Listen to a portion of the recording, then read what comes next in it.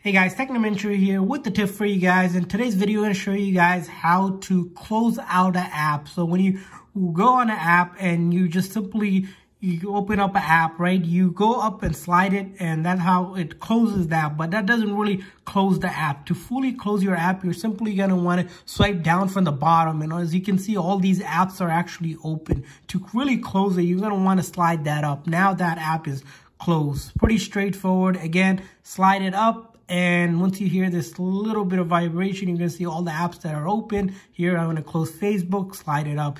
And Chrome, I slide it up. And pretty much when I have a bunch of applications open, I might want to close them up. Why do I want to close them up? It's because simply when you have a bunch of apps running, you might have issues with other phones, and everything running in the background will consume up your battery. So straightforward, slide your finger up, and you'll get a little bit of feedback, and that's how you look at all the apps that are open and simply swipe up to close them. Hopefully this tip was helpful. If this video tip was helpful, please make sure to hit that like button, hit that subscribe button. If you guys want to see anything else, leave a comment in the comment section. Thanks for watching, guys. See you guys next time.